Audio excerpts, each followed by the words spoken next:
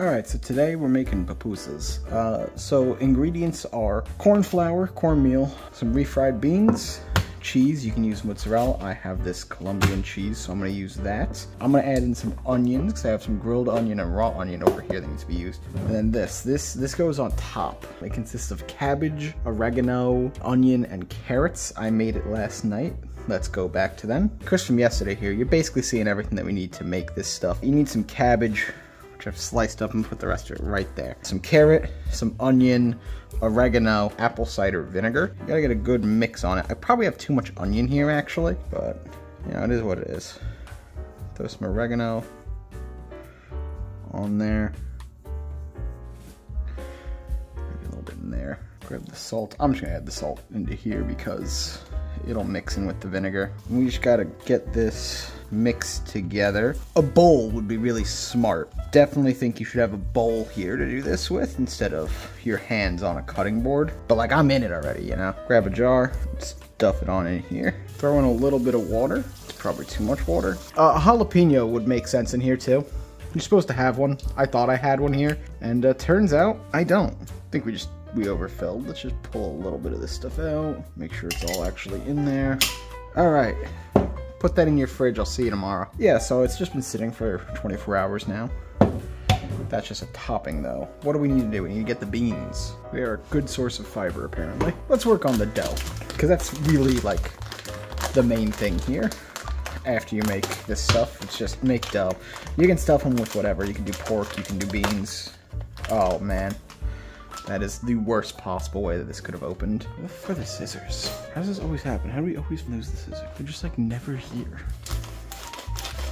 So I have no idea how many this is gonna make. It's just me eating them, so I don't need like a ton. I am going with about a cup. This is more than a cup. Throw a nice pinch of salt in as well. And then equal parts water. I think it's actually a little bit more than equal parts water. We'll see as the dough comes together here. You wanna add it in a little bit at a time. I mean, I guess if you add too much water, you can just go ahead and add in more flour. It doesn't really matter. Break up any like clumps in there that are hard. This is still far too dry. See how crumbly it is? Too dry. Looking for like a smooth dough. That might have been too much water. That might have done me in right there. A little bit too wet, add in a little bit more dry. A little bit too dry, add in a little bit more wet. You'll eventually get there. I like how I say this as if I'm some kind of expert. I have literally never made these before in my entire life. I watched several videos, none of them in English, so that feels right.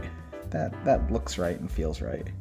Oh, this is like a crumbly cheese. Oh no, I don't think this is the right kind of cheese at all. Well, I also have mozz, so it'll be fine. It's like a crumbled cheese. Not necessarily what I was looking for. Tastes good. Grab a ball of dough.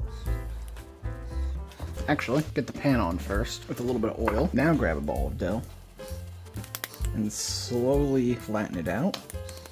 Grab a chunk of cheese. I'm just gonna finger these beans in here. This is gonna be the test pupusa. And I want some of these cooked onions. I don't know why I put raw onions on top of my cooked onions. That was silly of me. And now, you kind of cup it up over and reform the ball. Alright, once the ball is reformed, you can flatten it back out. See, the problem is this cheese isn't gonna, this cheese is gonna make me fail. See, it's too hard, it's too big. It's fine, the second pupusa is gonna come out great though, because we're saying screw this cheese. No, it's delicious, my god. It's the wrong stuff, don't use it. I wonder if this cheese even melts. Nope, it grills. Interesting. Alright, let's do this again. Pretend like that first pupusa didn't exist. Ball of dough. Slowly spread it on out. Grab some mozzarella, or a lot of mozzarella, Jesus. Finger up some beans. I'm probably overfilling this. Grab some cooked onion. Try and keep it all inside. Cup it up. Yeah, you really overfilled this. The whole thing broke on the back end. Patch it up.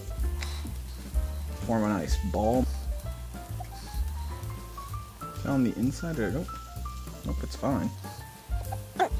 Pupusa ball. Oh, this cheese sort of melts eventually. Okay, let's try this one more time here.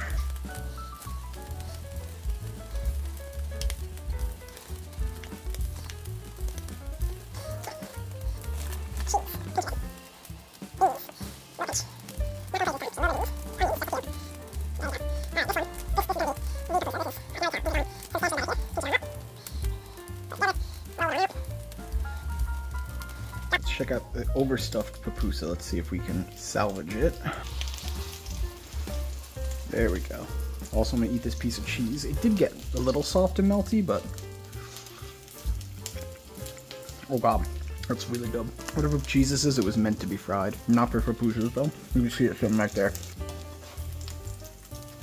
You want to get these so that they're brown on both sides. Alright, so fun fact, the pupusas are done. You put the pickled vegetables across the top, crack one of these bad boys open. Wow, this is really hot. Not a ton of cheese pull, severely burning myself. Should have picked that one that's cooled off for a while. Yeah, it's just beans, cheese, and onion. Oh my god, it's so good. It's so hot. I'm gonna get a bite from here and grab some of the...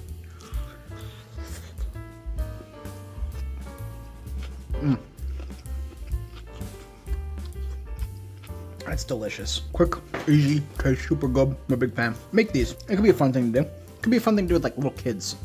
You know? Those are something that you could easily do with children. I gotta grab some salsa out of the fridge. Hope you guys enjoyed this one. Bye.